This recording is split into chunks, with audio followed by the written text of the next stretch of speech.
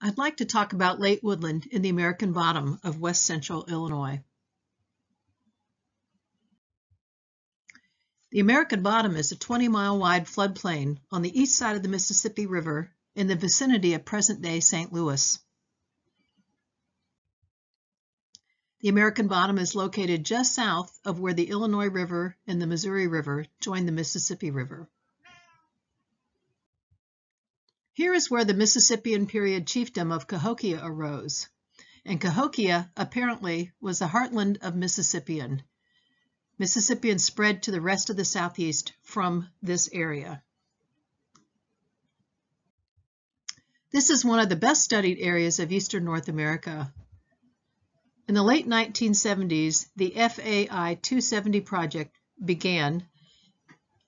Survey, testing, and excavation was conducted in front of the highway connector that eventually was built around St. Louis.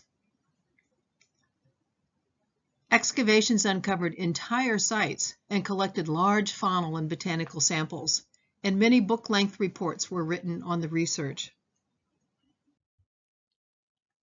This chart shows the Late Woodland, Emergent Mississippian, and Mississippian periods.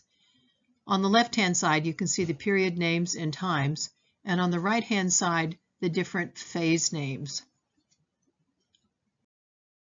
Here, like elsewhere in eastern North America, Middle Woodland was dominated by Hopewell with its elaborate mortuary rituals.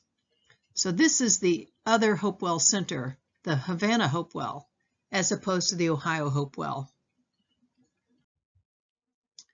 Late Woodland in the American Bottom is found between AD 300 and 800. Between Late Woodland and Mississippian, archaeologists have defined a separate period just for this area, sometimes called Emergent Mississippian, between AD 800 and 1000. Late Woodland in the American Bottom is characterized by separate, more or less equivalent sociopolitical groups. But during the Emergent Mississippian, political centralization began. Throughout Late Woodland and Emergent Mississippian, we see population increasing, culminating in the establishment of Cahokia as a paramount Mississippian mound civic ceremonial center for the area. What follows in this talk is based on Johannessen, who summarized changes in foodways, that is, food in the social and cultural context. Foodways provides a framework for pulling together disparate sorts of evidence and talking about changes in human behavior.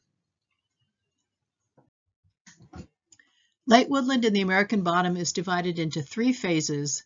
The earliest is the Rosewood phase, AD 300 to 450, the Mund phase, AD 450 to 600, and the Patrick phase, AD 600 to 800.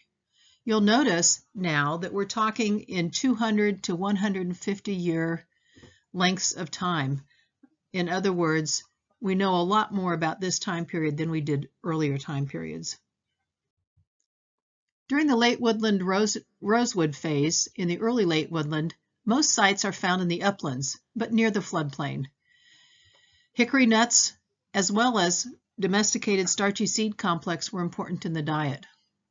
We find clusters of pits, which possibly had been inside structures, but we don't see those structures any longer. People were using local chert to make stone tools. Most of the pottery decorations that had been used in the spectacular Hopewell Middle Woodland are no longer being used. Just lip stamping, noting, and punctating continue. However, rim decorations are common. Only subconoidal jars were made. So far, no bowls have been found. These jars usually have a constricted opening, the surface was covered in cord marking, and they were tempered with grit. During the middle Late Woodland Mund phase, people evidently were living in scattered households. For the first time, we find deep storage pits. However, in the diet, nuts and starchy seeds are still important, and they are still making only large cord-marked jars. During the late Woodland Patrick phase, the community layout changes. It becomes more communal with keyhole-shaped structures arranged around a central plaza. and deep storage pits. During the late woodland Patrick phase, the same kinds of foods are being consumed, but now there's a change in how they're eating and the social setting associated with eating of food. Oily seeds were added to the diet, and we find much more tobacco, and for the first time pipes are common. Only a tiny amount of maize is found, obviously not yet in the diet, but by the end of the Patrick phase, maize is found in 30% of the pits. In addition to jars, we also find bowls for the first time, and some of these are large.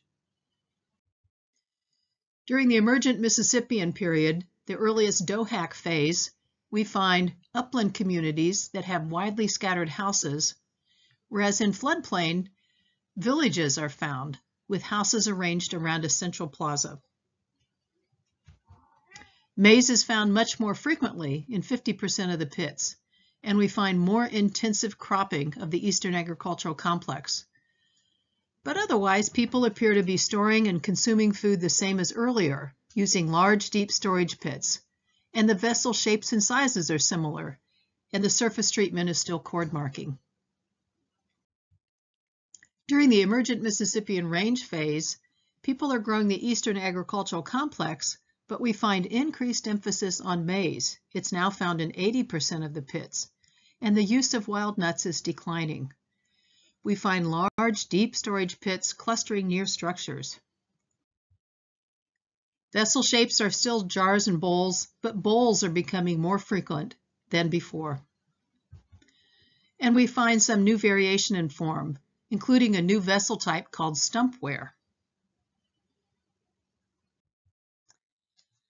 Villages are circular with the central plaza, and the plaza center is marked in various ways.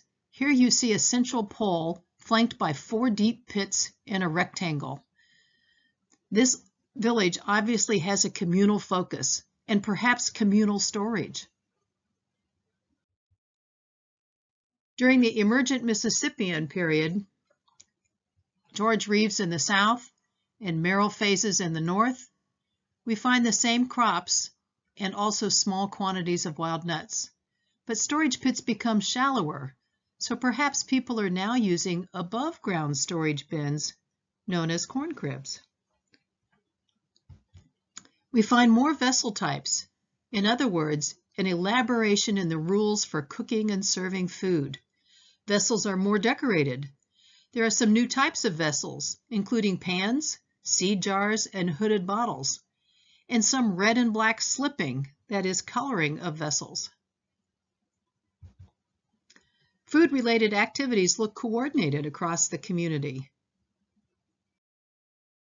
During the late Emergent Mississippian period, we find linear strings of small settlements near Cahokia, where just a few houses are placed on tops of floodplain ridgetops. But further away, we continue to find villages with central plazas. It's during this time period that people may have begun to build at Cahokia and even to build Monk's Mound. We find the same foods, although now we're finding maize in 90% of the features, and we continue to find few nuts. We're finding even greater elaboration in dishes and pots, and more red slipping. During the Mississippian Lowman phase, we find the same basic food, but the social setting in which food was consumed changed drastically. Community layout changed as the entire valley fell under the influence of Cahokia. Nucleated villages now disappear, and people live on scattered farms or live in the growing mound towns. Mound centers grow in size and influence. Cahokia was building mounds on planned solar alignments, and elaborate burials indicate growing elite power. We find new variations in vessels and more slipping of various colors. According to Johannessen, a major change in food production occurred during the Patrick phase, around AD 750, when people began to grow and eat more maize. And following this, the kinds of food changed very little, but we do see shifts in emphasis in the diet.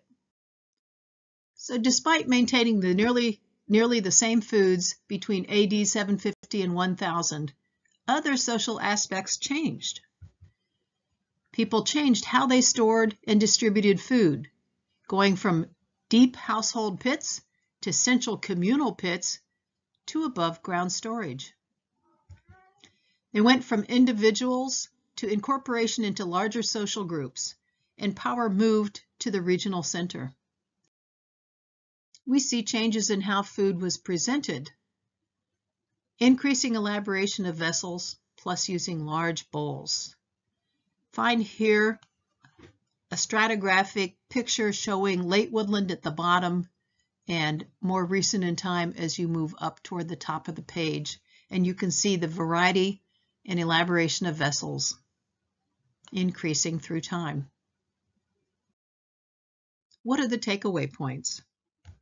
1, the more recent we are in time to the present, often the more detail we know about past lives, and the more finely we can subdivide history. Instead of talking about thousands of years at a stretch, as we did during talking about the Archaic period, here we can talk about even 50-year stretches, or 150 or 200-year stretches. Once pottery is in the picture, we gain a lot of information about social relationships, information that we simply didn't have prior to pottery. And when extensive excavations and analyses have been undertaken in an area, as they were with the FAI 270 project in the American Bottom, we can trace relationships among patterns: pottery, food, storage, community organization, and thereby gain fuller pictures of society. By telling you this quick survey of societies in the American Bottom, ranging from the Late Woodland up into the initiation of the Mississippian period, I don't mean for you to memorize the names of phases. Instead, I hope that you've gained an appreciation for the types of social changes that occurred in an area like this that has been so well studied, the changes that led from the egalitarian woodland societies to the hierarchical societies of the Mississippian period, where people were born into positions and we had different classes called elites and commoners.